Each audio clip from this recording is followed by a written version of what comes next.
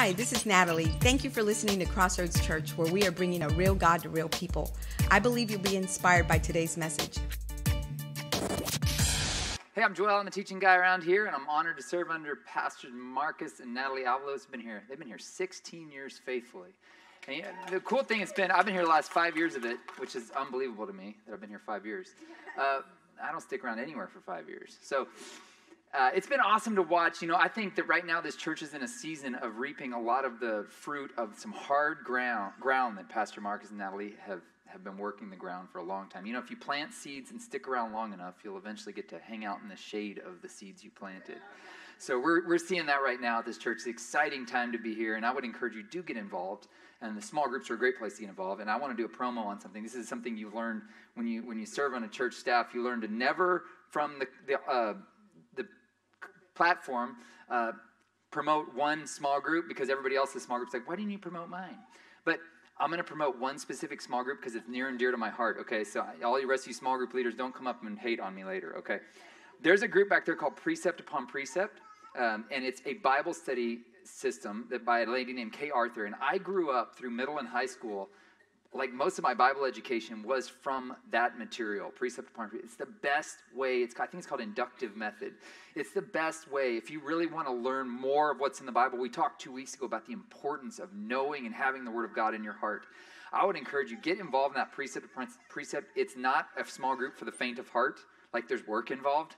But if you really want to put in the work and get a lot out of your spiritual growth from reading the Bible, I would encourage you to check out that small group. So again, don't hate on me, all the rest of you small groups. Lots of great small groups out there, but that one is really near and dear to my heart because much of my childhood was spent learning from that system. So we're going to continue our series this morning called Build It. Actually, this is the last one in the series, and I got to be honest, this is the one I've been most excited about. We talked about the power of the Word of God. We talked about the importance of community. And today we're going to talk about how to hear and gain direction from God. So, y'all ready for this? Yes. Emily and I had been dating about 8 months when I realized I wanted to marry her, right? And I just knew. So I went and got a ring. And then I went and talked to her dad. And I said, hey, can I marry your daughter? He gave the thumbs up. And I was like, yes, this is going to be awesome. I think she's the one. And everybody's like, wait, you think she was the one? I was like, well, I didn't know she was the one until I said I do. But up to that point, I was pretty sure, right? So what's so funny about that? I'm not a love at first sight guy. Anyway, whatever. You felt that. All right, anyway. So I'm super pumped. Go and tell I've been talking to my parents about it, and they're like, oh, we're so excited. We love Emily, blah, blah. Well, that night, after I got permission from Emily's dad, I got a phone call from a mentor of mine that I hadn't heard from in a few months. Her name was Karen. She lived in Mexico. And she called me, and she said, hey, Joel, I was just washing the dishes, and I felt like the Lord told me to call you and tell you the timing is wrong on something you're about to do. And I was like, what? I'm about to propose to Emily. Is that it? And she goes, I don't know. I just got told I'm supposed to call you and tell you the timing's wrong. I was like, well, I need more information here. Like, what else did God tell you? She's like, that's all he told me. The timing's wrong on something you're about to do. I'm like, you can't just call me and throw a grenade in my plans. Like, what else did he tell you? She's like, I don't know. You need to seek the Lord and see what he's saying the timing's wrong on. I'm like, oh, surely it's not marriage. Like, marriage is a good thing. Emily's great. So I was like, all right, well, whatever. The next morning, another mentor of mine, a guy named Roy, calls me. Roy passed away last year. He was a longtime mentor of mine. He called me. He's like, Joel, I was driving to work this morning. Felt like the Lord told me to call you and say the timing is very wrong on something you're about to do. I'm like, what is going on here? And second, why didn't he go talk to me first? Like, come on, Lord, I'm right here. I can hear you, right? So I talked to my dad. I was like, Dad, do you think the timing's wrong? He's like, I don't know, but 2 people have told you it is. Maybe you need to check on the Lord, on what the Lord has to say about that. I'm like, what do I need to do here? I didn't really want to seek the Lord. I thought I had sought the Lord, and this is what it led to. So we waited a year, and during that year, a bunch of stuff went down that I realize now, if we'd have gotten married before, it would have caused a major strain in the first year of our marriage. So I am so thankful that I listened to those voices I just did not really want to listen to. But God was watching out for me. And here's what I know about everybody in this room. Every one of us, we come at some point in our life to a crossroads. We have to make a decision, right? And I'm not just talking about Crossroads the church. I'm talking about a decision in your life. And there are these moments, for the most part, your life is, you are where you are today because of the decisions you've made, for better or for worse. Now listen, there are some things, circumstances you can't control, things you can't change. But for the most part, the way you chose to respond to the situations around you is what got you here where you are today. And there comes a time when you get to like a fork in the road. You ever heard Yogi Berra? He said, when you come to a fork in the road, take it. Anyways, it's a joke. But a lot of times we come to a point where like, man, if I go this way, it'll do this. If I go that way, it'll do this. And you go, man, this is stressful.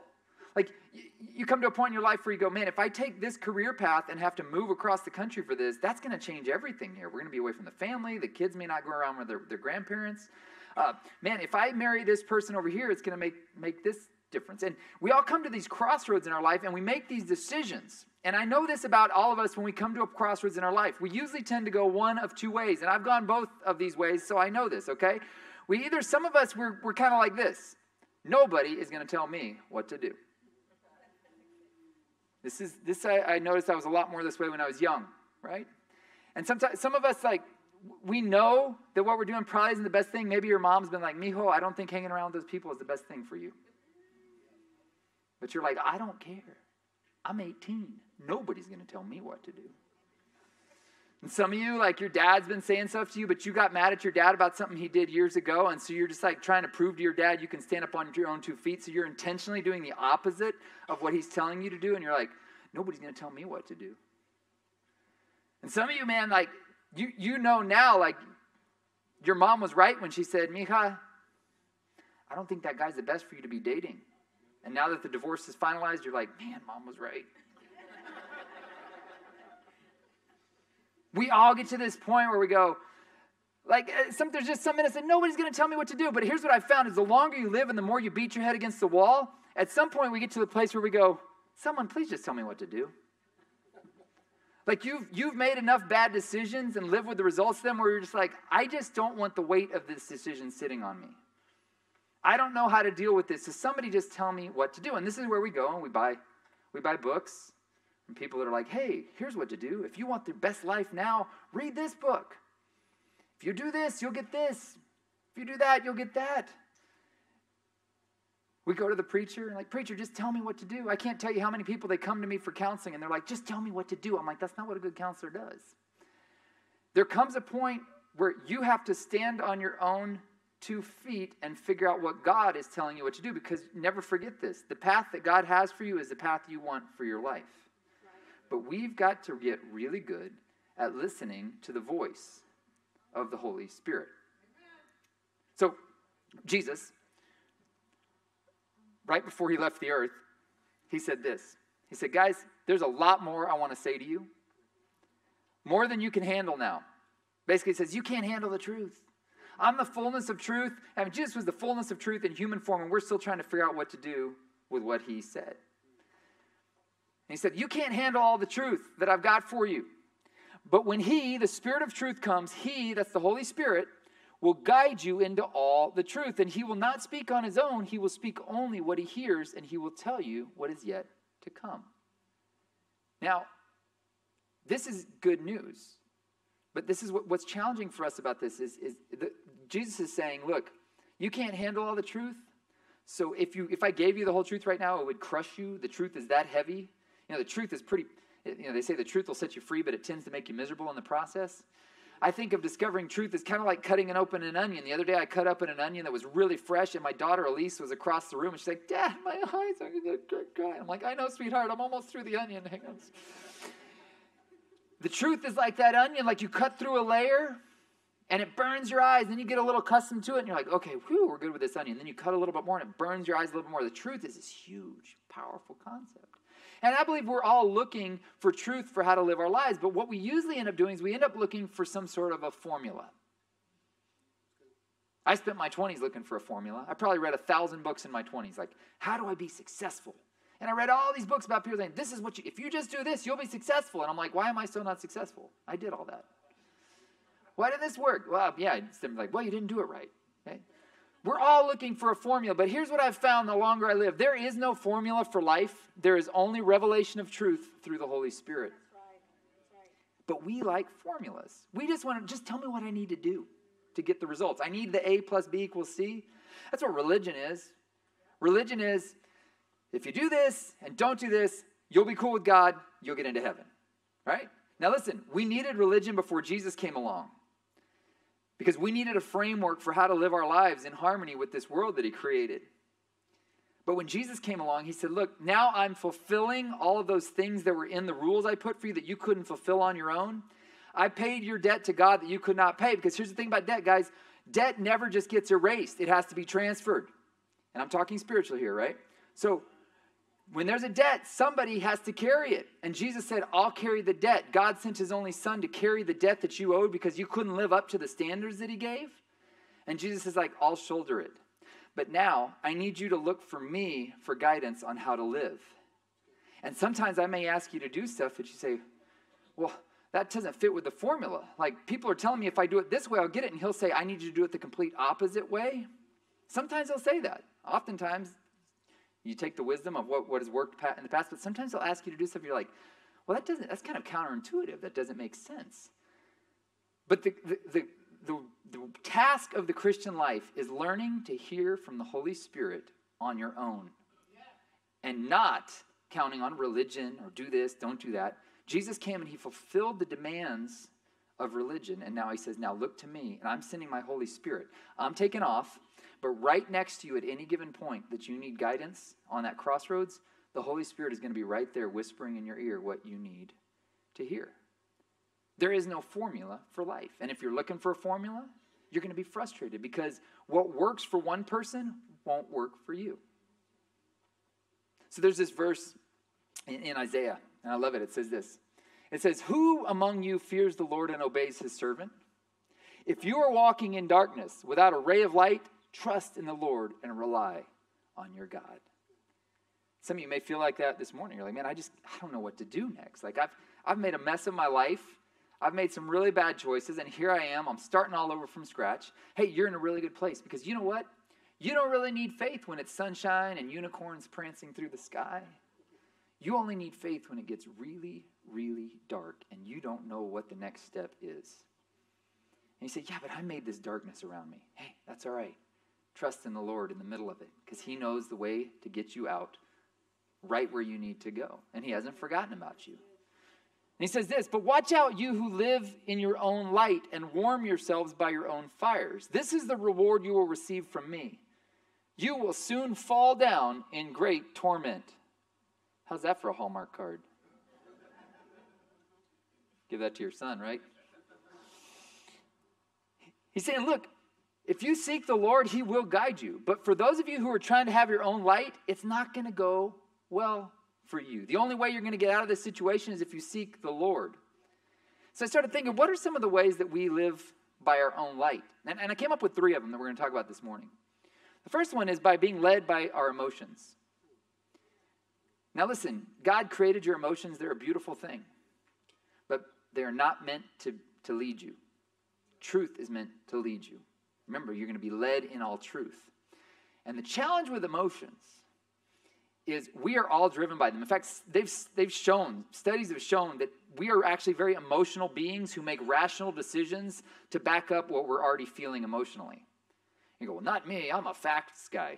Sorry, I'm a facts guy too, but I'm driven more by emotions than I want to acknowledge. Every one of us at our core, we're driven by our emotions because they're very powerful. And they're part of who we are. And what's challenging is we come up with the facts to back up what we already feel in our gut. We saw this recently with COVID, okay? So COVID, dangerous illness for a lot of people. A lot of people very rightly terrified out of their mind of COVID. So they started latching onto any information that proved that they had a reason to be terrified, right? Look at the stats. Look at how many people. Because they already felt fear over it, right? Then there's other people who their greater fear was of the government encroaching upon them. And they're like, well, COVID's not as big of a deal as we say it is. Now, it was a very big deal for some people, but in their mind, they're like, well, my greater fear is the government. I'm that way. I'm way more afraid of the government than some illness, right? So we start looking up reasons to back up why COVID's not that big of a deal and all these rules we're making are ridiculous, right? So we always find rational facts to back up what we're already feeling emotionally. And this gets really dangerous.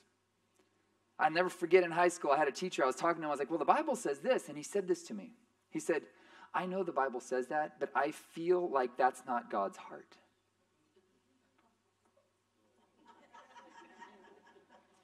I thought that was fascinating. And here's the thing. I had this epiphany during first service. People were like, what happened to you? I was like, I had an epiphany during first service. That poor guy, I say poor guy, he's in prison for the rest of his life for pedophilia. Now, this is where things go really quickly. I guarantee you he felt genuinely in his heart that he was in love with that kid. But your feelings will lie to you. And they are horrible leaders.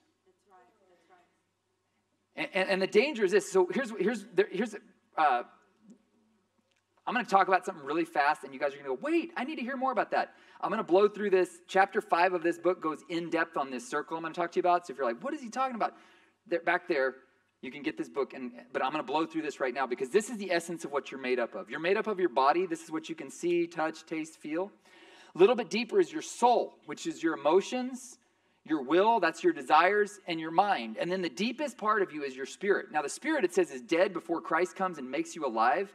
I don't understand how it all works, but it says you were dead in your sins, in your spirit. But when Jesus came, it says his spirit came and lived in you. The same spirit that raised Christ Jesus from the dead came and lived in you, and he brings life to your body. So now we're living from here.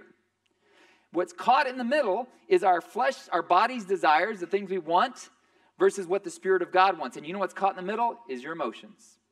Your mind, your thoughts, and your desires. And there's a constant battle going on. And most of us, what happens, we live from the outside in. So, we're feeling good. We go to the Elevation and worship concert, and we're like, yay, Jesus is so awesome. And then your ex calls on the drive home. And God has fallen off the throne. Right? Oh, God, why are you doing this to me? And just a minute ago, you're like, Jesus, you're so good to me. Sunday morning, you come like, oh, I feel so pumped up. The worship was amazing. And then on the drive home, your kid, you're just like, and you're like, what is wrong? Why did God curse me with these children? And just 5 minutes earlier, God had blessed you. Because your emotions, they start messing with you, right? And the challenge is this, like, there's this verse that says in Hebrews, Paul says this, the word of God is living and active. It's sharper than a two-edged sword. It's like really sharp. And it says it's piercing to the division of soul and spirit, of joints and marrow, and it's discerning the thoughts and intentions of the heart. Sometimes we can actually feel like something's in our spirit that's not truth because our emotions have been deceived. And we can fall for believing something's true when it's not true. And the Bible is the only thing, that dividing line between that's true or that's not true.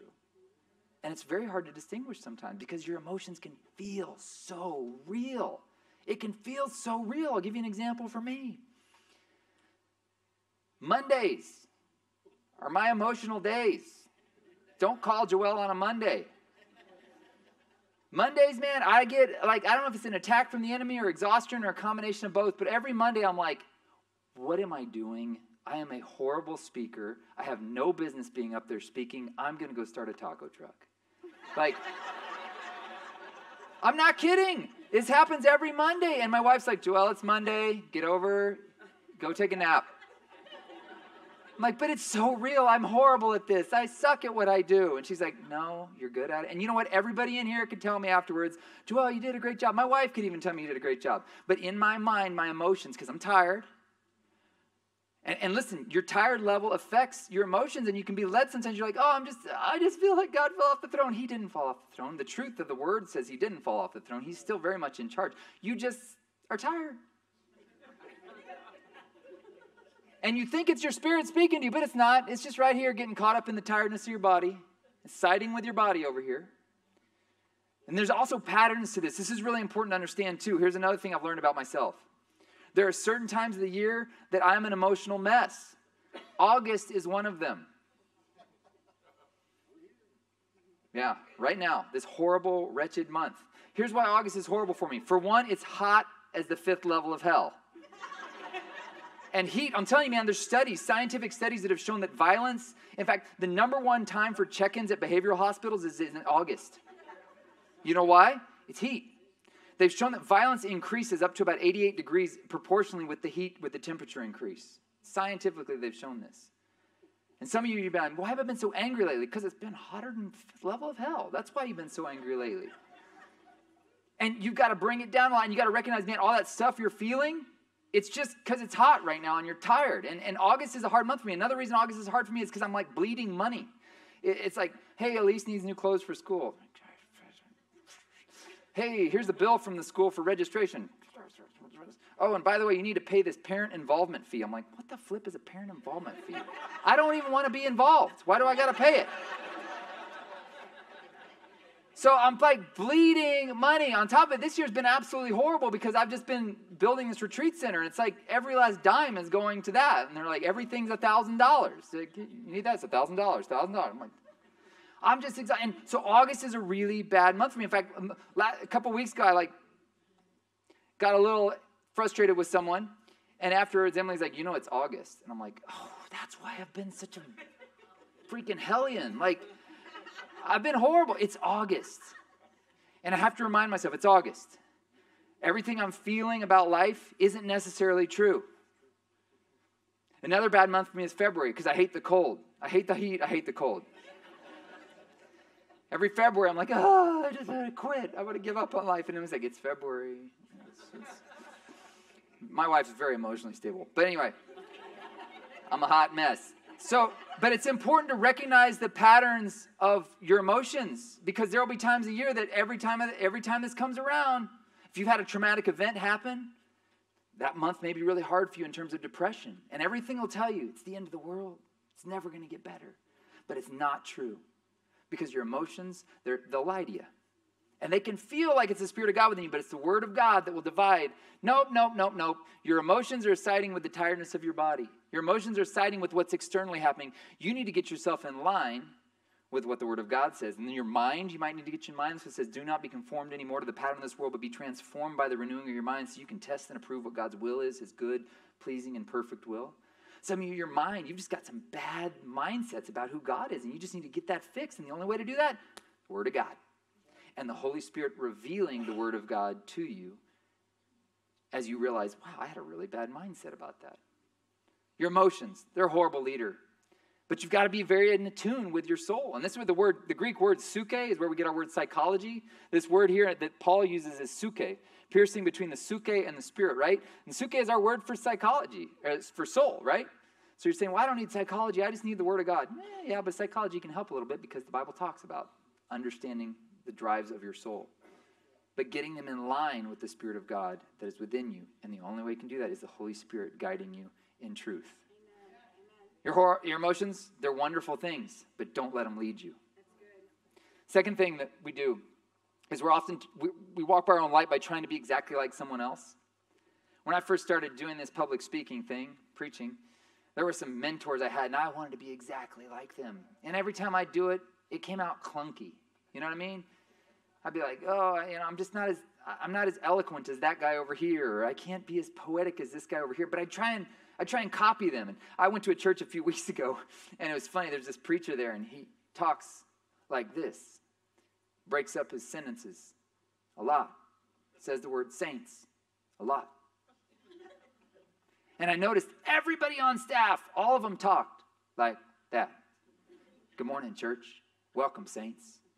So good. And I'm like, you posers? Like, be yourself. Now listen, it's good to replicate people you admire, but you will never be that other person. And a lot of times we compare ourselves to who the other person is, and we do it poorly because you're not made to be someone else. In fact, Ephesians 2:10 says this: we are God's handiwork. The Greek says we are God's poema. We're like His masterpiece. Created in Christ Jesus to do good works, which God prepared in advance for us to do. He made you a very specific way. Even those things about you that you don't like, He made those for a reason. In fact, there's a verse that says, who are you to say to your Creator, why did you make me this way? There are certain things about you can't change. And listen, if you can't change it, you need to lean into who God made you to be. I hate how short I am. God made you that way for a reason. I hate how tall I am. God made you that way for a reason. Why can't I eat the way those other people eat? I don't know. But it just is what it is, and deal with it. And God made you for that way for a reason. And everything, this is what my next book is about. We talked about this about a year and a half ago. We did that series called The Circle Perspective. The book's coming out in March. It's called The Connecting the Dots is what the publisher decided to call it. But we're talking about the fact that everything that has happened to you in your life has been God's preparation for you to do your greatest work. If you're still alive today, all the bumps, all the bruises, all the mistakes, everything that happened, he's going to transform that, if you'll let him, to turn it into you being fulfilled and in him doing his greatest work in you. He who began a good work in you will be faithful to bring it to completion. If you're trying to be like somebody else, though, you're just going to be frustrated, and you're going to do it poorly. My brother, everything he touches turns to gold. The guy can make money. He'll see something, and he'll figure out how to make money from it. Me, man, everything I touch turns to dirt, right? But I'm looking at it sometimes like, how come I can't just touch stuff? And I remember God saying to me one time, hey, I'm not going to hold you accountable when you stand before me for not being as talented as your brother. I'm just going to hold you accountable for what you've got. So use what you've got. That's right. And I lean into that. And the funny thing is I'll talk to my brother and he'll be like, man, I wish I had your abilities in this and that. I'm like, I wish I could make money like you. I'd trade all my abilities for that money. But I'm just kidding. But he's brilliant. I'm just kidding. I would not. I got the better looks too, but. And the humility. I'm just kidding. But there's this fact that we all tend to compare ourselves to other people, and sometimes we want to be like those other people. Some of you, your moms, you're looking at your friend who's got the 7 kids, and she homeschools them all, and she's got 3 multi-level marketing businesses on the side, and they're constantly on vacation, and you're like, how come I can't be that way? We've got diapers all over the floor, and it's like, stop comparing. Lean into who God made you to be, because you'll just be frustrated. And if you're trying to use somebody else as an example, there's some value in that, but you've got to figure out your unique path, and you've got to hear from the Lord. What are you called to do? And then you walk that path. And then that leads to our final one, which is this. A lot of times we walk in our own light by not seeking counsel. We lean on this thing over here where we go, ain't nobody going to tell me what to do. But then we go making a bunch of decisions that don't go well. And we're like, God, why did you do this to me? And he's like, I didn't do anything. You didn't even ask. You just did your own thing. Now I'm going to help you clean up the mess. But God puts people in our lives for us to seek counsel from. And people are an important group to seek counsel from. My father is my greatest counselor.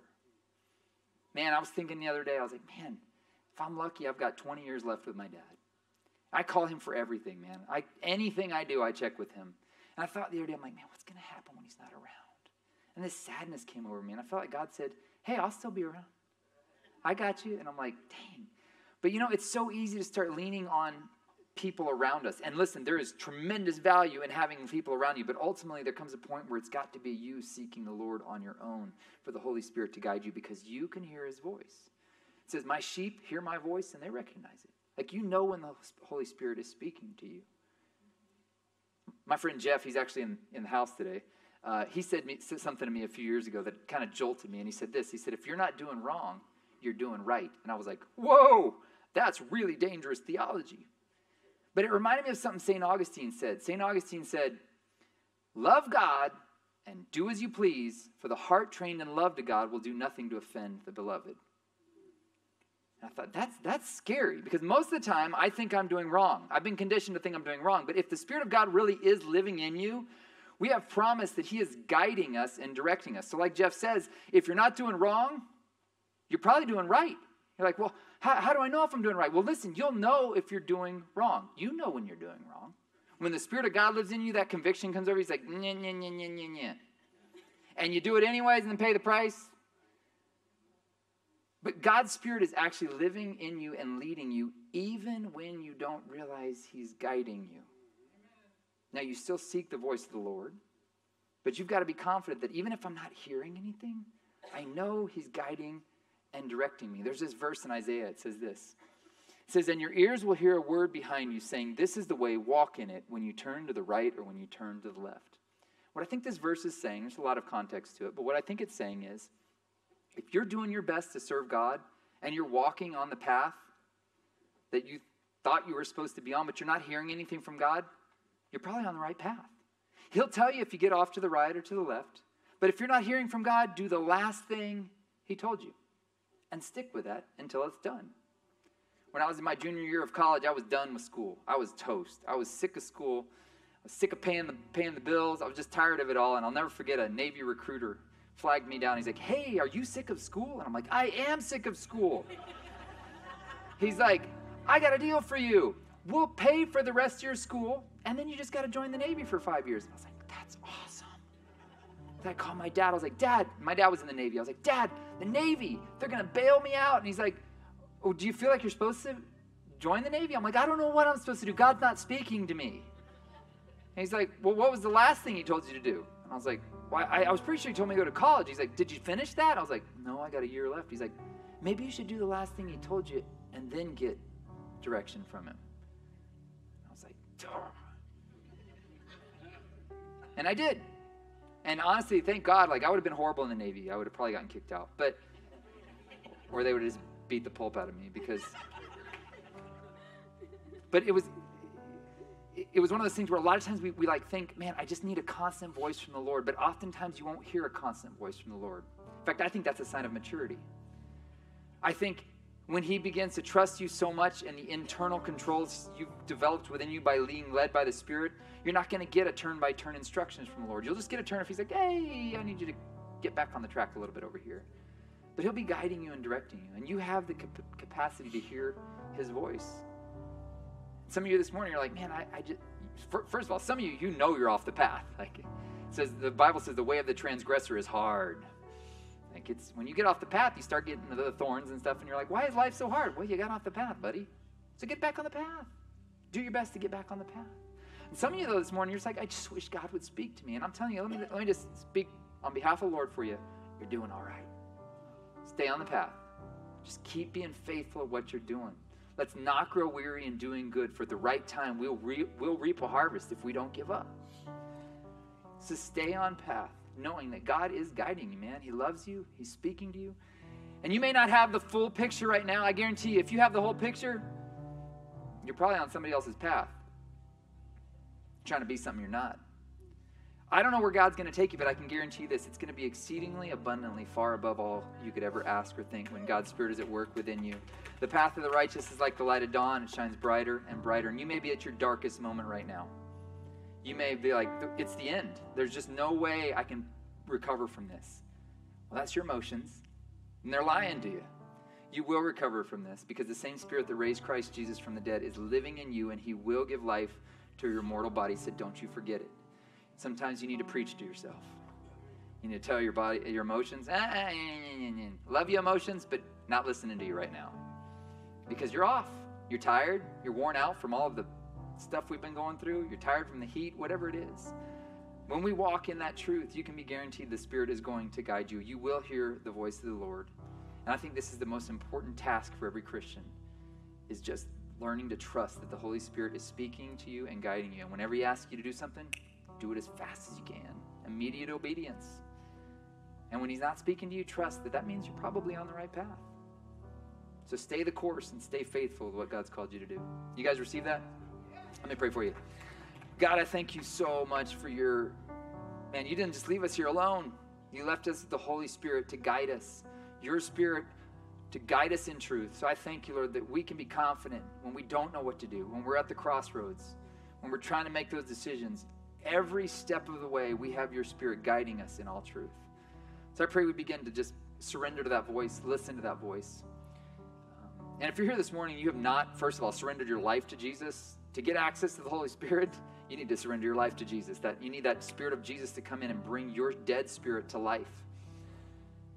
So I'm going to say a prayer in just a second. If you say this prayer and you mean it in your heart, God is going to transfer you from the kingdom of darkness into the kingdom of light. He's going to set you up an eternal address in heaven. It starts by saying this prayer. Let's all say it together. Lord Jesus, we repent of our sin.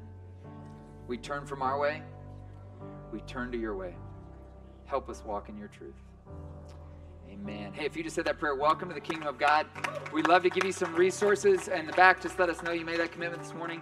Man, I pray you guys would walk with confidence in whatever your relational struggles, the financial struggles, the work struggles this week. God is guiding you. He's speaking to you. Listen to his voice.